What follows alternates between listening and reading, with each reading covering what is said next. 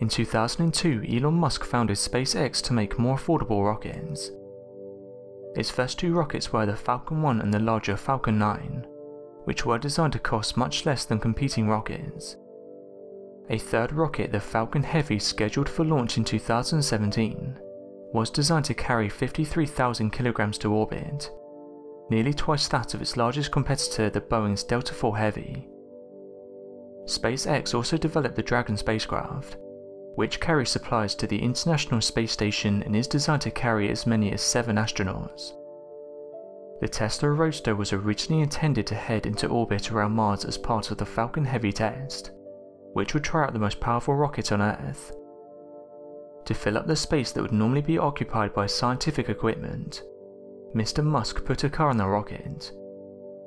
In the original plan, the car and dummy would have gone into orbit between Mars and Earth, slowly passing around the solar system, but the payload overshot that route and is now heading deeper into space. Following the launch of the Falcon Heavy, the electric car and its dummy passenger were placed into orbit around Earth. It's now been announced that Elon's Starman has completed its first lap of the Sun. It's been over 550 days since its original launch and it's still going strong. Incredibly, there's even a website where you can track where the Roadster is.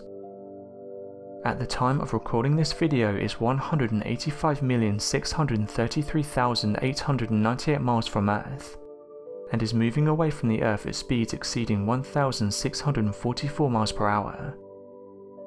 The car is 67,795,323 miles from Mars.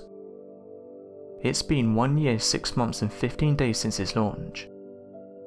Elon Musk isn't stopping anytime soon. His company SpaceX has plans to land on the Red Planet. He is currently working with experts and astrophysicists that are in the process of devising new ways to replenish the Martian atmosphere. Not only that, but they also plan to repair the planet's ecosystem to make it sustainable for human life. They hope to have achieved this by 2030.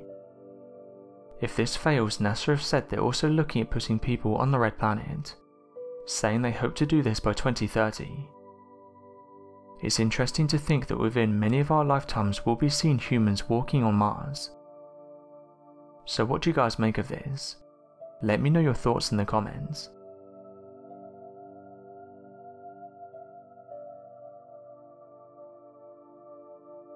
Thanks for watching and don't forget to subscribe for more videos.